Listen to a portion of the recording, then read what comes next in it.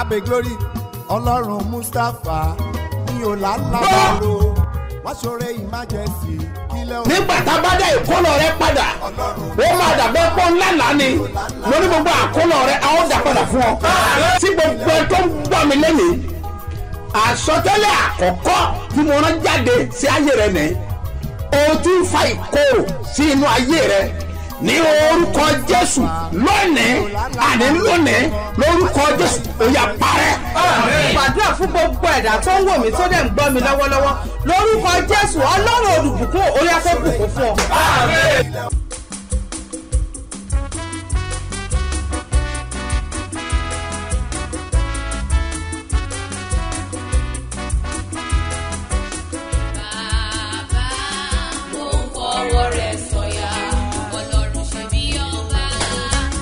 fọwọ́ rẹ̀ sọ̀yà Ọlọ́run Mustapha. mo ń fọwọ́ rẹ̀ sọ̀yà mo fọwọ́ Ọlọ́run sọ̀yà nínú oṣù wa yìí. mo fọwọ́ Ọlọ́run sọ̀yà mi ò ní wá kí n sọ kẹ́yìn aṣọ.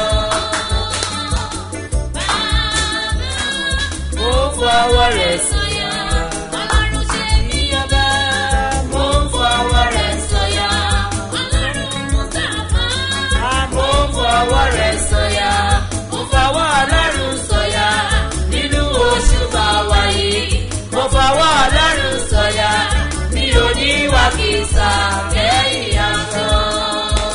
torí ìpè yìí pè mí àṣẹ ti jáde ìyí dúró lẹ́nu mi. àgbẹ̀ mi ò mórí ẹṣin tuntun. ìpè yìí pè mí àṣẹ ti jáde ìyí dúró lẹ́nu mi.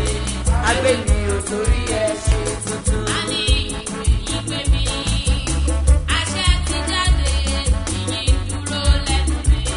àgbẹ̀ mi ò torí ẹṣin tuntun. ìpè mi àṣẹ ti jáde ìyí dúró lẹ́nu mi.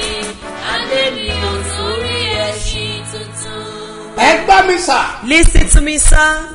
ọ̀gọ̀rọ̀ èèyàn ló fẹnu wípé iṣẹ́ ìránṣẹ́ ti pé mi. Thousands of people confess with their mouth that this ministry has benefited them. mo sọ àsọtẹ́lẹ̀ tí gbogbo etí tó ń gbọ́ mi. I pray prophesy to every of my listeners. bí Olúwa ti ń bẹ tí ẹ̀mí ẹ̀ wà. As my Lord liveth and His Spirit ní lives. iwájú Olúwa ni tí èmi Before the Lord, the one that I stand. ìwọ ni mò ń bá sọ. You are the one I'm talking ìpè to. àti iṣẹ́ ìránṣẹ́ The yìí calling and this ó máa ministry pè ọ́ lórúkọ Jésù. is profitable for you in Jesus. tàbí bí kò àdá. In the name of Jesus. mo lo àṣẹ májẹ̀mú. I use the authority of covenant Operation 99. of Operation Oṣù Kẹsàn-án ọjọ́ kẹsàn-án. oṣù kẹsàn-án. Operation 99. Rúbí kàtàwé In bàjá. the name of mo Jesus. sọ tẹ́lẹ̀ sáyé. I prophesy to your mo lè fi life. pàṣẹ And I àlàáfíà. command peace. níbi tí àlàáfíà ti kúrò. Where there is no peace in your nínú life. ìgbéyàwó rẹ. In your marriage. nínú iṣẹ́ rẹ. In your business. nínú ayé ọmọ In rẹ. the life of your children. nínú ìrìn àjò rẹ. In your journey of your Mo life. pàṣẹ àlàáfíà. I command kí peace. àlàáfíà kó jọba. Amen. Peace will reign. kẹ́líbà rókòtò. In the name of Jesus. ẹgbọ́n mi sà. Listen to me, sir. gbogbo nítorí pé ọ̀nà le gan. Everyone that said their way has been so tó tough. wá ń wá ọ̀nà. And you are seeking for the way. Ọlọ́run mi á dìde. And my God will pẹ̀lú rise. ọwọ́ agbára. With His miraculous ó máa hand. la ọ̀nà fún ọ.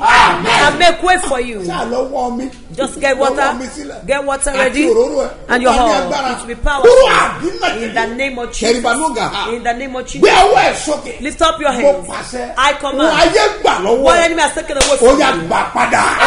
Recover it. yóò dẹ̀ dára fún ọ. It is well with you. Jésù Olúwa wa. In Jesus' name, my Lord. orúkọ mi ò yí padà. My name never change. Apostoli He's yìí an apostle. Dr. S.M.O. Mustapha JP baba ṣebí ọba láti ìjọ Seed of Christ Golden Church Land of Reality tí olùjọ á wà ní Gbáremú Ìdíòbí airport area ní ìlú. Oya wá ṣe bí ọba, Apostle Dr. S.M.O. Mustapha bàbá ṣe bí ọba, lọ́lọ́run máa lò. Ọgbọ́dún ìgbà pẹ̀lú ìfàmì ìròyìn ọlọ́run lórí His Eminence Apostle Dr. S.M.O. Mustapha JP. Bàbá ṣe bí ọba. Divine ọ̀rọ̀ rọ̀ látòkè. Lákòrí ìpàdé agbára yìí o. Látọjọ́ Thursday 17th August. Ní Sunday 17th September. Ní ìwòlí ọlọ́run yóò fi wà ní ṣe bí ọba National Camp. Fún ọgbọ̀n ọjọ́ bàbá ṣe bí ọba máa fi ìfàmì òróró yàn. Agbára ọlọ́run lórí wọn sọtẹ́lẹ̀ sáyé onímọ̀jípò. Tí ìyanu á máa ṣẹlẹ̀. Wákàtí nínú àdúrà máa jọ. Pẹ̀lú orin ẹ̀mí. Ìdánilẹ́kọ̀ọ́. Ìrónilágbára. Àkànṣe àdúrà fáwọn olóṣèlú pẹ̀lú gbogbo oníṣòwò. Ìwọ náà máa bọ̀. Wá pàdé ọlọ́run láàrin ọgbọ̀n ọjọ́ yìí. Láti tọ́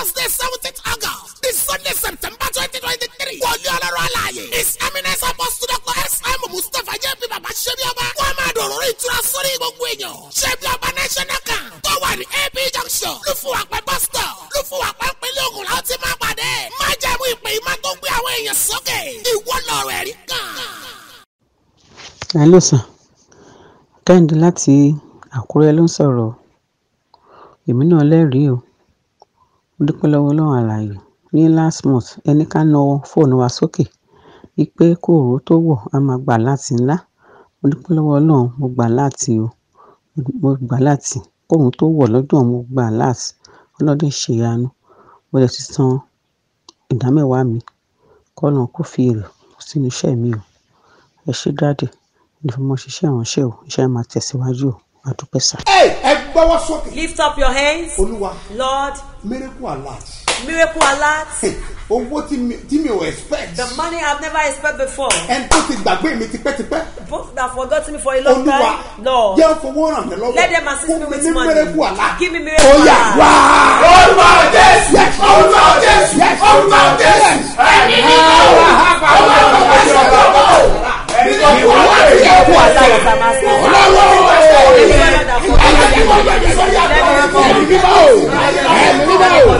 Ẹni ní báwo.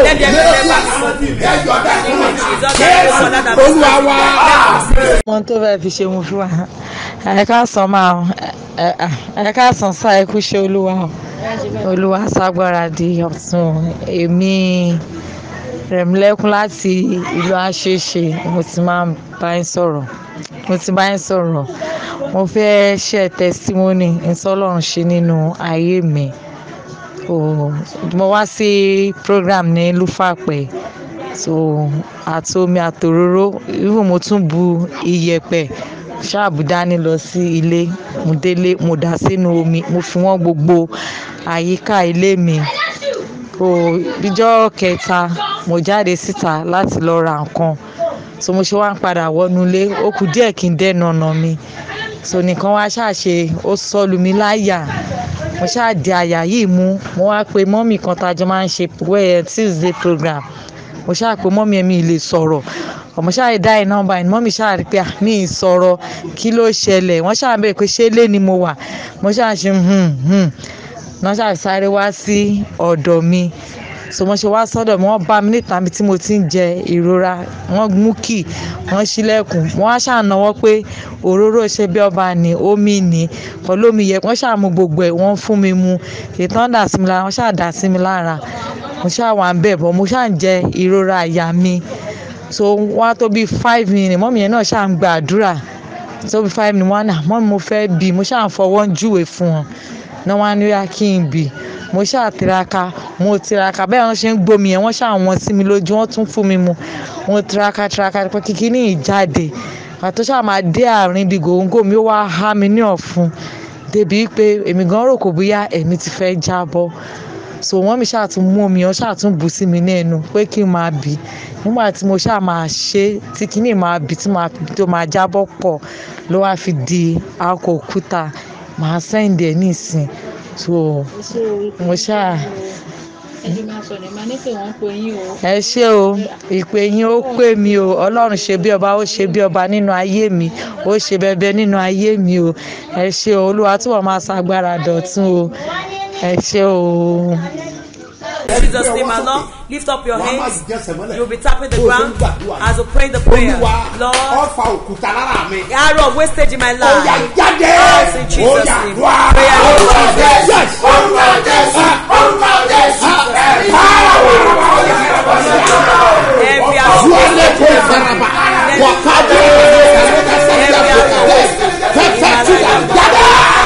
In the name of Jesus. In Jesus' name. Ìran tó ń rí sí mi lọ́tún lósì nìyẹn. Wọ́n máa travel out. Èmi ò tẹ́ ní lọ́kàn.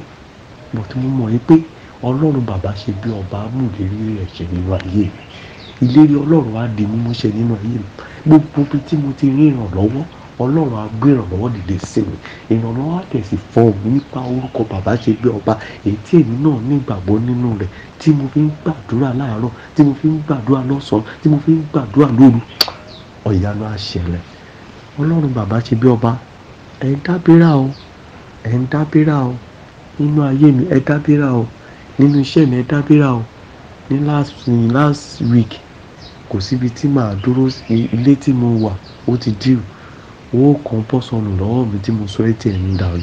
owó yẹn lọ síbi 250,000 naira tó bọ́ sọnù lọ́wọ́ mi kó tó mo immediately ni mo gbéra tí mo lọ sí báńkì mo ṣàlàyé fún ATM ti sọnù wọ́n bá mi block ẹ̀ ìrọ̀lẹ́ mo wá bẹ̀rẹ̀ sí ní rà láti tán ti debit tán ti yọ owó mi ìmọ̀ tó ṣe jẹ́ ọ̀ mo ní ìgbàgbọ́ pé ọlọ́run bàbá ṣe bí ọba ìwọ lọ́ba tí ń dà kó lọ padà á dá ìkó lọ padà sínú ayé rẹ̀ ìkólọ tó ń kó lọ nínú ayé mi ọlọ́run bàbá ṣe bí ọba dá padà fún mi ní ọ̀nà ìlọ́pọ̀ ní ọ̀nà ọ̀la tó bá jẹ́ tòótọ́ làwọn èèyàn ń jẹ́rìí ságbára orúkọ rẹ̀ èmi náà jẹ́rìí ságbára orúkọ rẹ̀ eléyìí tí ó tó ọlọ́run bàbá ṣe bí ọba ṣe nínú ayé mi so owó yẹn lọ bẹ́ẹ̀ ilé tí mo dẹ̀ wá ń gbé owó lè rẹ̀ ti dì torí owó tó wà lọ́mi tó sọnù yẹn ni mo fẹ́ fi san owó ilé so owó ilé ẹ̀ ó ti dì so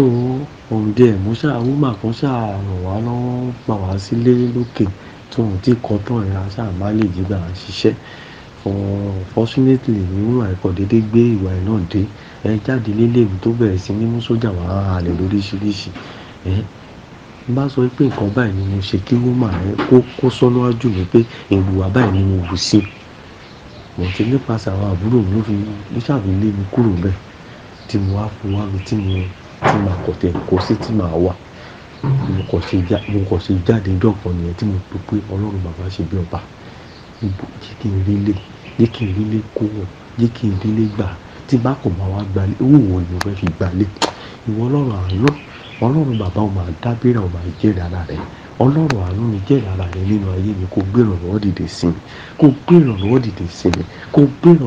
sí mi èmi ò lé èèyàn mi ò lẹ́ni tí mo fẹ́ lọ bá ọlọ́run ta ni mo fẹ́ ro tèmi fún mo bẹ̀rẹ̀ sí ní sọ nínú ọkàn ẹ̀mí ẹ̀kọ́ yé jáde níjọ́ mọ́dé gbẹ́jẹ́ èèyàn sísàlẹ̀ mo kọ́kọ́ ti lọ lápapọ̀ mo lọ sí níbo ni mo ràn lọ́hùn sí gbogbo àwọn èèyàn tí mo sọ fún wọn kò sílé lẹ́mí ẹ̀ lọ́ àdarí mi báyìí pé lọ báyìí mo wá lọ nígbà kan wá ránṣọ bẹ́ẹ̀ ẹ̀mí ẹ̀ yé lọ bá mo ti máa ń padà bọ̀ tí mo dẹ̀ wá lọ nígbà kan wá dàrẹ́tì mi padà wá síbi tí ẹ̀mí mi sọ fún mi pé kí n béèrè lọ́wọ́ wọn bíi pé ilé máa wà mí mo máa ṣe wá dàrẹ́tì mi wá padà wá síbẹ̀ ni mo lè ṣe padà wá síbẹ̀ mo béèrè lọ́wọ́ wọn pé àṣẹlé wà mo kàn pàdé máa kan pupa kan báyìí lọ́wọ́ yà tó bá ti di ọ̀lẹ́ nǹkan bí 6 jẹ́ wá bá wọn ó wá jẹ́ni tí mo rí ó wá jẹ́ni tí ó máa ń gbé mi tí bá fẹ́ lọ deliver gbà mí mo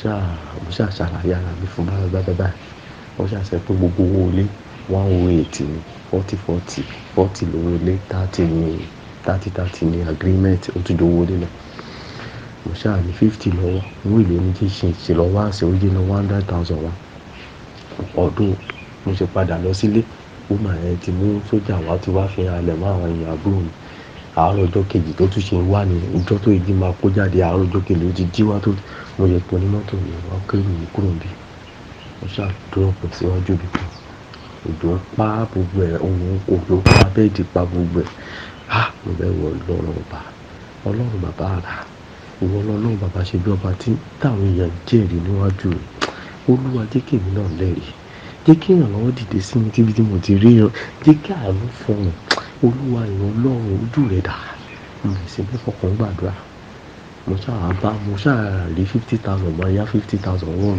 yẹ kó wá fún máa sọ pé rárá àfi tí owó ilé òun bá pé mo tún padà lọ mo ìwọ ọlọ́run àánú ọba àràmà mi ọ́ ọba olóore mi ọ́ ọba tí múnú èèyàn dùn mí ọ́ ó ní ẹni tó bá ní ọlọ́run kì yóò jogún òfò bàbá ìwọ ni mo gbẹ́kẹ̀lé ìwọ ló bá tó lè ṣe àwọn àrà nínú ayé mi wá ṣun àrà nínú ayé mi wá ṣun ìṣẹ́gun nínú ayé mi wá ṣun ìrànlọ́wọ́ nínú ayé mi mo ṣàṣe ìgbìyànjú tí mo rí yòókù sí mi ẹni tó sẹ́yìn 20,000 naira sí mi ó sẹ́yìn sí mi láì béèrè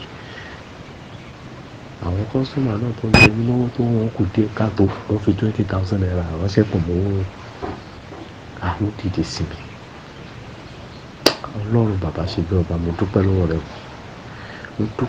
rẹ pé ìwọ ọlọ́run ò gbàdúrà mo forí balẹ̀ níwájú ọlọ́run lódùmarè ọlọ́run bàbá orí pé ọlọ́run àánú ni ọ́ ọlọ́run tí ń bọ́ tọmọ tí ń dáhùn sọ́mọ mo dúpẹ́ o mo dúpẹ́ lọ́pọ̀lọpọ̀ gbogbo ìgbà tí n bá ti ń gbọ́ prógámù nígbà mi tí n bá sùn aláṣẹ́gun ni mo lá àlá ìbùkún, àlá pé àánú dìde, àlá pé ìrànlọ́wọ́ dìde. Ilé prógámù tẹ́ ṣe lánàá báyìí mo lálà lójú àlá mi mo rí ìyá arúgbó kan wọ́n sọ wípé owó gíga mi ti tán. Wọ́n tún sọ fún mi wípé ìyanu ti ṣẹlẹ̀ nínú ayé mi. Ó ṣàṣọ bákan lójú àlá mi yẹn, ẹni ò lójú kò ní ojú. Ó ṣàṣọ lójú ogun jíjà mi ti tán, ogun jíjà mi ti tán. À ń sọ̀rọ̀ bẹ́ẹ̀ tó dàbí pé à ń pera wa. Lójú oorun yẹn mo rí ìyá mi, ìyá mi kí lè sọ kí ta ló bá sọ̀rọ̀ bóyá ní báyìí ló bá sọ̀rọ̀. Létà mo tún wá fẹ́ lọ bá yé pé làyà ó máa rí lọ sí mi pé mo máa travel. Ìyá sọ pé ibo ló wù mí tí mo fẹ́ lọ mo máa ṣe tàgé lójú àlá nìyẹn. Ọlọ́run bàbá ṣe bí ọba, mo fẹ́ kó gbé ìrànlọ́wọ́ dìde sí mi.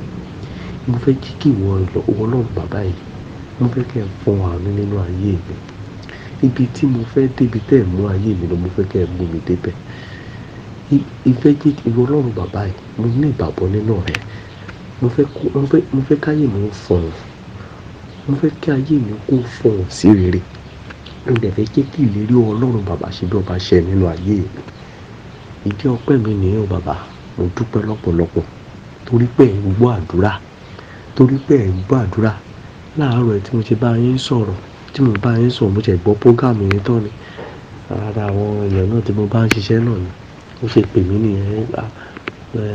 Bùrá Tolú ṣáṣọ mi ò tí ì rẹ́dí ni, àmọ́ kò tí ì rẹ́dí o. Mo ṣàrí gbogbo nǹkan tí mo dojúkọ tí mo sọ fún ẹ tí mo tí ì rí bí ti ṣiṣẹ́ ọ̀rọ̀ rẹ. Mo kó sì ní sùúrù fún mi díẹ̀. Mo ti sọ fún yín tẹ́lẹ̀ pé ìwọ̀nba tẹ́ bá lè ṣe fún mi kí ẹ náà fi ràn mí náà lọ́wọ́. Àwọn bàbá wọ́n máa ṣe 10,000 sí mi láàárọ̀. Ẹ ṣe 10,000 sí mi jẹ. Ẹ ṣe o, kò ní tán bẹ́ẹ̀ o. Mo bá fi tayọ̀tayọ̀ súre. Mo ń gbé nípa agbára àṣẹ bàbá, nípa agbára orúkọ bàbá tèmi náà gbẹ́kẹ̀lé. Ọlọ́run bàbá ṣe bí ọba á dá ìlọ́pọ̀lọpọ̀ padà fún wọn lórúkọ Jésù. Ọlọ́run bàbá ẹ ṣiṣẹ́ àrà nínú ayé mi, ẹ ṣiṣẹ́ ìbùkún nínú ayé mi. Mo dúpẹ́ lọ́wọ́ yín o. Ìpè yín pè mí o, ìpè yín pè mí o. Ẹ̀mí fa ayatọ́mọ, ẹ̀mí fi ṣiṣẹ́ ìránṣẹ́ o. Mo dúpẹ́ lọ́wọ́ yín o, mo dúpẹ́ lọ́pọ̀lọpọ̀. Ó ní ẹ ṣeun lọ́pọ̀lọpọ̀ Ọlọ́run ṣe bí ọba. Àní ẹ ṣeun lọ́pọ̀lọpọ̀.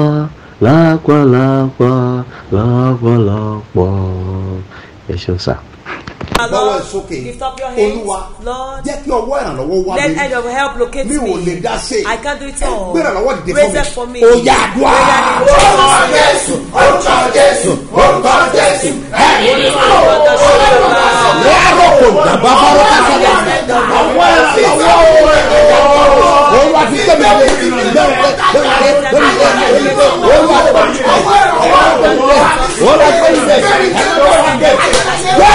Olúwa wá. Jesus name alone, listen, sir. Mo wí lórúkọ Olúwa. I pronounce in the name of the Agbára tó Lord. dá ojú. The forces that Ó delay. yá gbiná. Fire. Ẹ máa tẹ́ àpò àmì ẹ̀. Tó bá wà Facebook, If you are on o Facebook, gbọ́dọ̀ sí ẹgbàá you must share it 9 times. mẹ́sàn-án yẹn nítumọ̀. 9 is meaningful. Ọdún náà láwa yìí. Ọjọ́ kẹsàn-án. Ojú àwọn àpòstélì. Day of the apostles. Mo pàṣẹ lórúkọ I Jésù. command in the name of Àní Jesus. èbúté dá ẹdúró. I say where you be started. Lórúkọ In the Jésù. name of Jesus. Agbé ògo rẹ jáde. Àlàgrábò Bring out your glory. Tó mọ̀ kọjọ́ kẹsàn-án You know it's the rẹ̀. 9 days. Ẹ̀yin ọkùnrin. Men. Ẹ gbọ́dọ̀ mix sọ́run. You must not mix tonight with you. Èrè fèlú àtà. In the name of Lórúkọ Jesus. In the name Jésù. of Jesus. Ogun òrùlá yẹ. Ó yá gbiná. Out of night in your life will catch fire. Bóyá wá ṣe bí ọba, Apostle Dr. SMO Mustapha bàbá ṣe bí ọba, lọ́lọ́run máa lò. Ọgbọ́dún ìpè pẹ̀lú ìfàmì ìròyìn Ọlọ́run lórí His Eminence Apostle Dr. SMO Mustapha JB. Bàbá ṣe bí ọba. Divine ọ̀rọ̀ rọ̀ látòkè. Lákòrí ìpàdé agbára yìí o. Látọjọ́ Thursday 17th August. Ní Sunday 17th September. Ní wòlíì Ọlọ́run yóò fi wà ní ṣe bí ọba National Camp. Fún ọgbọ̀n ọjọ́. Bàbá ṣe bí ọba máa fi ìfàmì òróró yàn. Agbára Ọlọ́run lórí wọn sọtẹ́lẹ̀ sáyé onímọ̀jípọ̀. Tí ìyanu á máa ṣẹlẹ̀. Wákàtí nínú àdúrà máa gò. Pẹ̀lú orin ẹ̀mí. Ìdánilẹ́kọ̀ọ́. Ìrọ̀nilágbára. Àkànṣe àdúrà fáwọn olóṣèlú pẹ̀lú gbogbo ní oníṣòwò. Ìwọ náà máa bọ̀. Wá pàdé Ọlọ́run láàrin ọgbọ̀n ọjọ́ yìí. Láti Thursday 17th August. This Sunday September 2023. Wọlé Ọlọ́run alààyè. His Eminence Apostle Dr. S.M. Mustapha J.P. Baba Ṣebí Ọba. Wọ́n máa dòrò ìtura sórí gbogbo èèyàn. Ṣebí Ọba National Camp. Tó wà ní AP Junction. Lúfúwàpẹ́ bus stop. Lúfúwàpẹ́ ìpínlẹ̀ Ògùn láti ti máa pàdé. Májẹ̀mú ìpè ìmá tó gbé àwọn èèyàn sókè. Ìwọ lọ̀rọ̀ ẹ̀rí kan. Gbogbo ènìyàn ẹ gbọ́ ìkéde lẹ́nu ikọ̀ Ọlọ́run alààyè. Let everybody listen to this announcement from the oracle of the Almighty God. Èyí ni ọ̀kan náà àwọn àpòstélì tí a rán síran yìí. This is one of the apostles sent to this generation. Àyájọ́ òní ó jẹ́ ọjọ́ àwọn àpòstélì. Today is the day of the apostle. Ẹnìkan ní báwo ló ti jẹ́ ọjọ́ àwọn àpòstélì. Somebody said, how is it the day of apostle? Ẹnu àwọn ikọ̀ ló ti máa gbọ́ àwọn ọjọ́ wọ̀nyí. You will hear all this day from the mouth of the oracle. A ní àyájọ́ fún evangelist. We have a day for an ajínrere. A ní àyájọ́ fún àwọn wòlíì. We have a day for prophets. A ní àyájọ́ fún àwọn àlùfáà. And also for the pastors. A ní àyájọ́ fún àwọn olùkọ́. We have for the teacher. Àmọ́ àyájọ́ tí ò ní ní àyájọ́ àwọn àpòstélì. Today is the day of the apostle. Mo máa sọ fún ọ. I will tell you. Ibi tó ti máa mọ̀ pé àyájọ́ àwọn àpòstélì. Where you know that is the day of the apostle. Èso ẹ̀mí mẹ́sàn-án ló wà. There are 9 fruits of the spirit. Nínú ìwé Gàlátíà. In the book of Galatians. Orí karùn-ún. Chapter 5. Ẹsẹ̀ ìkejì ó lé ní ogún. Verse 22. Ìyẹn nìkan kọ́. Not only that. Tẹ́ ẹ bá lọ wo inú ìwé Kọ́ríńtì kẹ́lẹ́. If you check the book of 1 Corinthians. Ní orí kejìlá. Chapter 12. Láti ẹsẹ̀ kẹ́rin sísàlẹ̀. From verse 14. Wàá bá ẹ̀bùn ẹ̀mí mẹ́sàn-án tó wà ń bẹ̀. You will see the 9 fruits of the spirit that is there. Kí a tó lè pe ènìyàn ní àpòstélì. Before you can call one an apostle. Wà á ní ẹ̀bùn ẹ̀mí mẹ́sàn-án. You will have 9 gifts of the spirit. Àti èso ẹ̀mí mẹ́sàn-án. And 9 fruits of the spirit. Lọ ka méjèèjì. Read both. Ẹ̀bùn ẹ̀mí mẹ́sàn-án. 9 gifts of the spirit. Èso ẹ̀mí mẹ́sàn-án. And 9 fruits of the Inú spirit. ìwé ìdí wà á ti bá. You will find this in the Bible verses. Galatia chapter 5 and verse 19. Galatia orí karùn-ún ẹsẹ̀ kẹrin. Àti 1 Corinthians chapter 12 and from verse 4. Kọ́ríńtì kìíní orí kejì Wà á ẹsẹ̀ bá kẹrin. ẹ̀bùn ẹ̀mí mẹ́sàn-án àti èso mẹ́sàn-án. You will see 9 fruits of the spirit. Ẹgbẹ́ mi And 9 sà. fruits of the spirit. Listen to Òní me. ní ọjọ́ kẹsàn-án oṣù kẹsàn-án. Today is the 9th day of the Láti 9th pè ní month. àyájọ́ àwọn That's why we àpòstélì. call it the day of the Ṣé apostle. mo rí ẹnìkan tó lè ṣí àmì And I see somebody mẹ́sàn-án? that will say 9 amen. Kálùbàrógó In mọ́tà. the name of Jesus. Ẹ̀mí àti agbára The àpòstélì. spirit and power of the apostle. Ó máa dá ọ lóhùn. Amen, amen, amen, amen, amen, amen, amen, amen, amen. Answer you, Jesus. Ọlọ́run àpọ́stù Ayọ̀délé Babalọ́lá. God of Apostle Ayodele Babalola. Àwọn wòlíì ìgbàanì. The ancient prophet. Jẹ́nìgà ló bẹ́ In kàsá. the name of Jesus. Àdìrò mẹ́ta.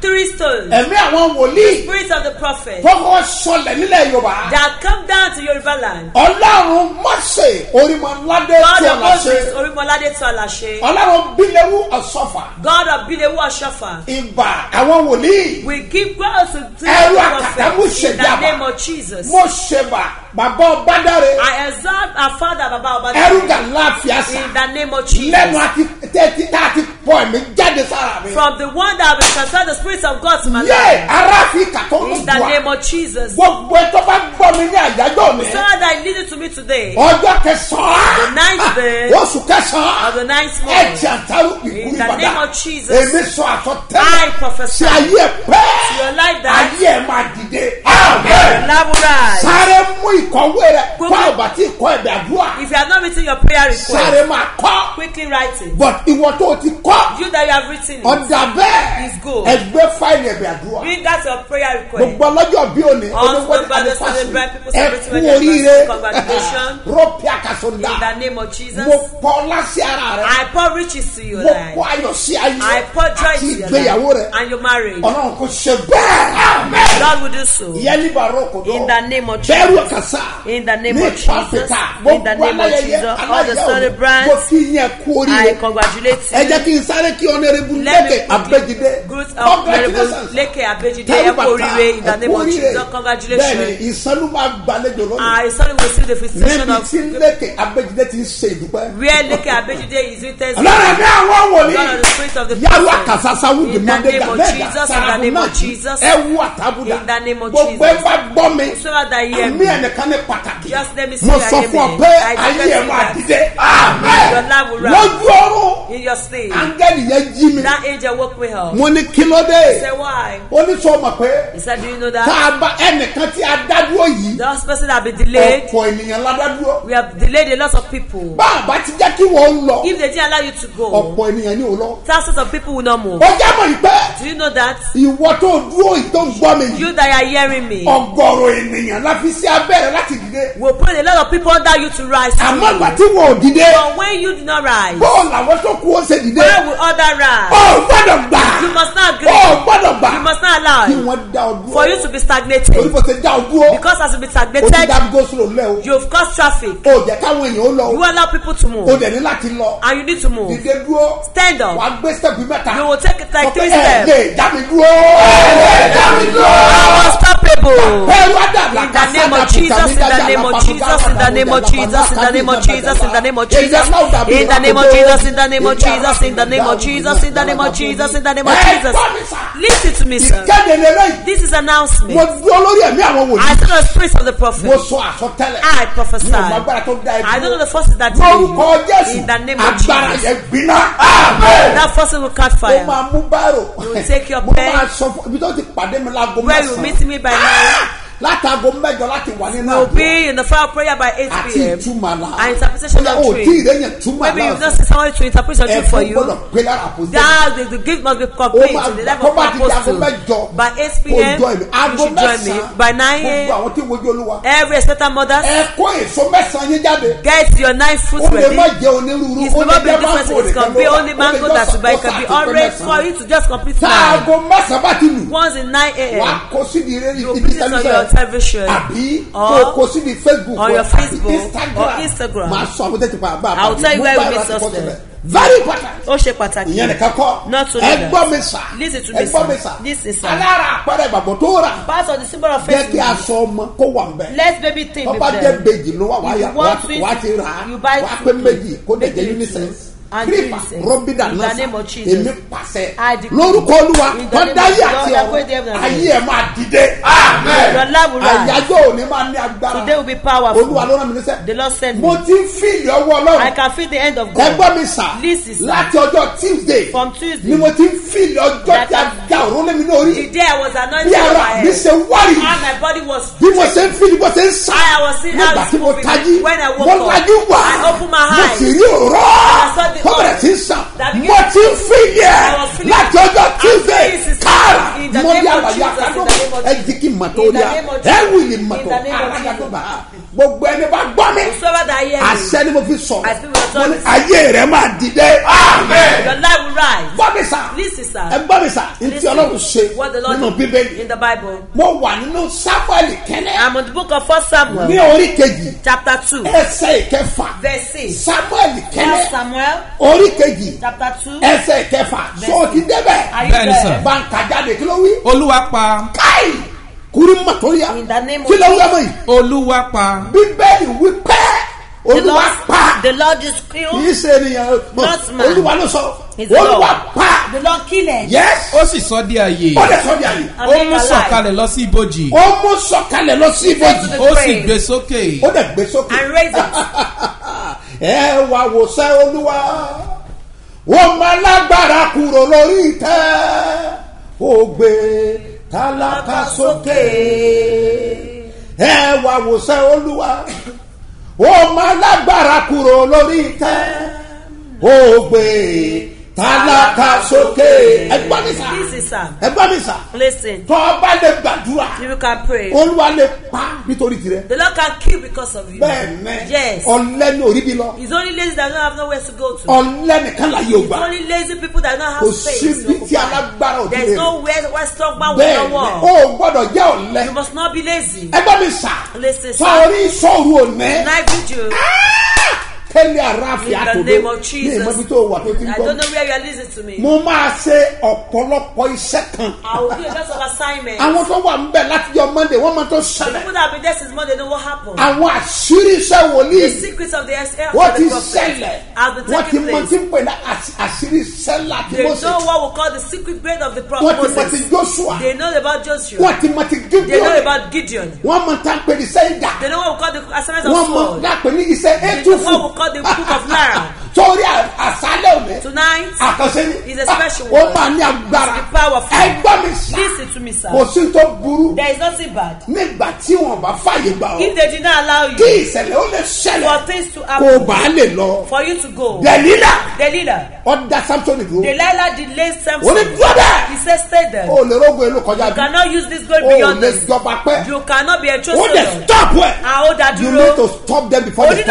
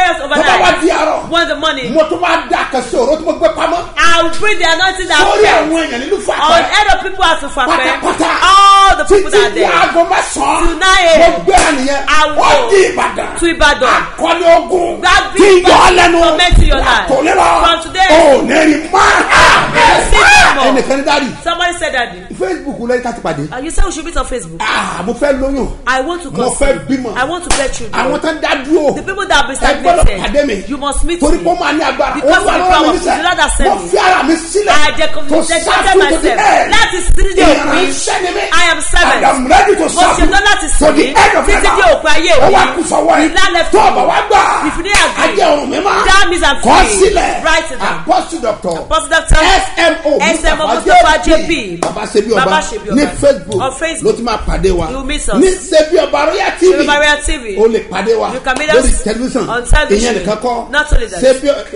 ṣebí ọba royal app. Ṣé bàbá royal app? O máa rí download. You will download it there. Lórí app ẹ. On your app. Ìyẹn nìkan kọ́. Not only that. Instagram. On Instagram. Bàbá ṣebí ọba official. Bàbá ṣebí ọba official. Àpàdé mbẹ. We meet there. TikTok. Bàbá ṣebí ọba one. Bàbá ṣebí ọba one. Ìyẹn nìkan kọ́. Not only that. Facebook again. On Facebook. Wàá bá àpàdé ní Syrup Agodi Church. National camp. National camp. Mount Zion. Mount Zion. Ibẹ̀ ló ti bá àpàdé. That's how you meet us. Ẹgbọ́n mi sà. This is sir. Olúwa ló rán mi ní sẹ́. Lord has sent me. Mo dẹ̀ máa jẹ́ iṣẹ́. And I will deliver Kèmí this. àlọ́dà. In the name of Jesus.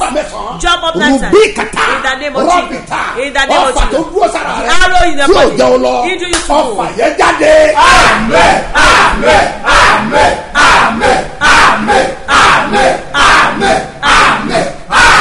Ọ̀rọ̀ àyàn ní for testament. He is compulsive for you. Jíjẹ ọ̀rọ̀ àyàn ní for. Jíjẹ is compulsive for you. Lọ́yìn ọ̀rọ̀ àyàn ní for. He is compulsive for you. Ọ̀la ọ̀rọ̀ àyàn ní for. Allah is compulsive. Bẹ́ẹ̀ni ọ̀rọ̀ àyàn ní for. Service is compulsive. Lẹ́bù ọ̀rọ̀ àyàn ní for. Level is compulsive for you. For everyone. Láti ta wòlíì lọ́rẹ̀. To bless the prophet. Ẹ̀bùn mẹ́sàn-án. 9 gifts. Bẹ́ẹ̀ni. Yes. Ẹ̀bùn mẹ́sàn-án. 9 gifts. Mo bá lágbára ni. If you can have it. Èmi ò kì í gbọ́ bẹ̀ sọ́run. Me, I did. Nítorí bá lágbára ni. I won't butcher you. Bó ṣe 900. If it's 900. Lò lágbára. That kind of a. Bó bá ṣe 9,000. You do 9,000. Lò lágbára. You have a. But o gbọ́dọ̀ bu wòlíì ní You ẹ̀bùn must mẹ́sàn-án. bless the gift with 9 Kí òun tó wọ̀. gifts. Before the end of the day. Iye tó bá gbà ló gbà. Whatever will cost will cost. Agbára lèyàn fi ń gbà. You will take it with force. O mọ ìfọ̀rù tí mò ń ṣe bọ̀. You know the video that O mọ àná tètè mo gbé You know it will be real that I carry. Kùsì nàbà. In the name of Agbára lọ́wọ́ àlà yìí. Power of the O máa gbé ọ dìde. I will lift you up. Fọ àkáǹtì wa sísè. Write the account number. Lẹ́bù sọ ní àkáǹtì. Level, do you have the account number? Bó o bá ń lọ́wọ́ kọ́ lẹ̀. Do you write it that you don't have it?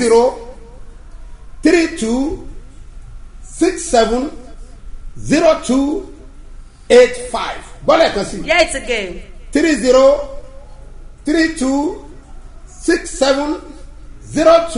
3032670285. Mustapha Solomon Moses ló máa gbé jáde ní Fort Bank. Ìyẹn nìkan kọ́. Not only that.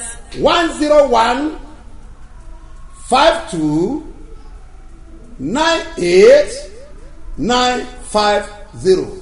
Syrup Agodi Church ló máa gbé jáde ní Zenith Bank lórúkọ Jésù ayé rẹ̀ á dìde. Your life rise in Jesus' name. Gbogbo èyí tẹ́ ti lọ́wọ́ sí ilẹ̀ àánú. All of you that you Àtẹ̀yìn tẹ́ ẹ nípinnu. buy the land of mercy and those Ẹ̀yin tẹ́ ti sọ̀rọ̀ májẹ̀mú. you that pay coming out free. Àtẹ̀yìn tẹ́ ẹ support program. You supporting this program. Ẹ̀yin tẹ́ ẹ san ìdámẹ́wàá yìí. You that you pay your time. Ọwọ́ mi rò lókè. This is my hands Mo up. gbé sókè jù. I raise it up because Bí ìwọ bá gbàgbọ́. if you believe. Mo pálásẹ̀. I answer Kí that. ayé rẹ̀ kó dìde. Amen.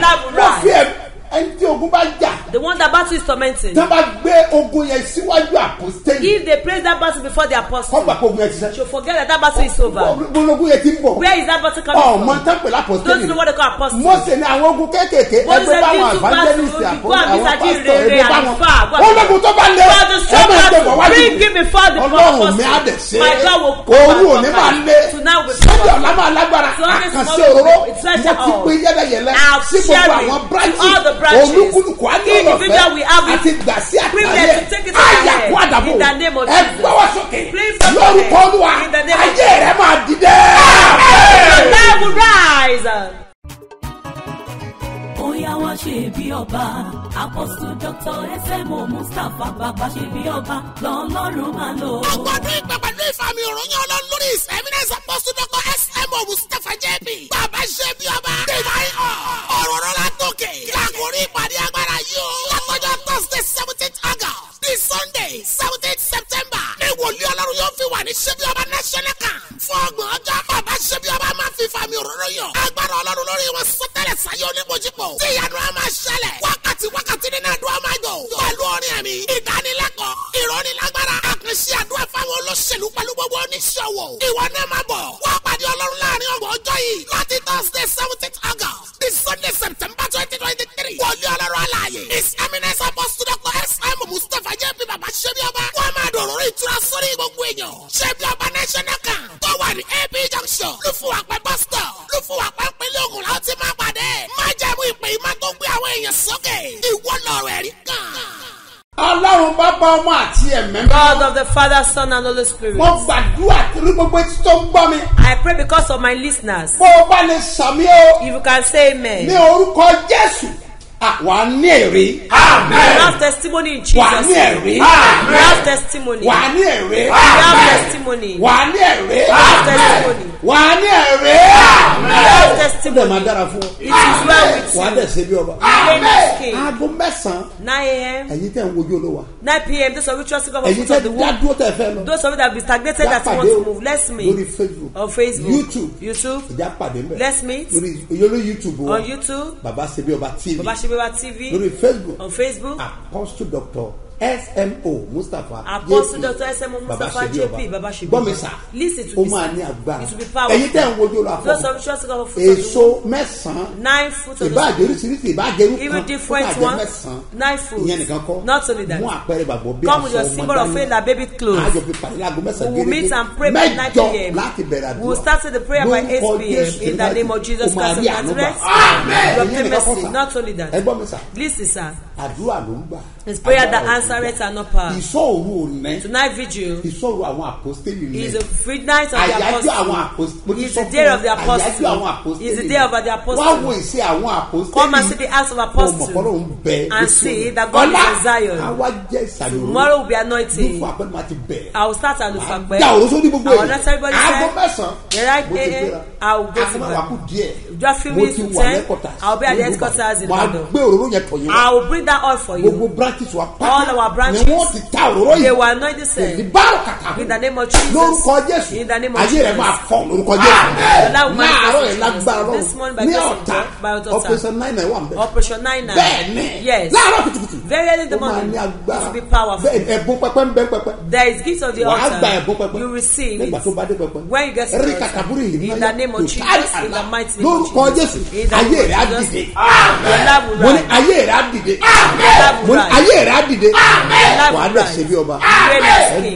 Listen to me. More than it all. Silent tọrùn.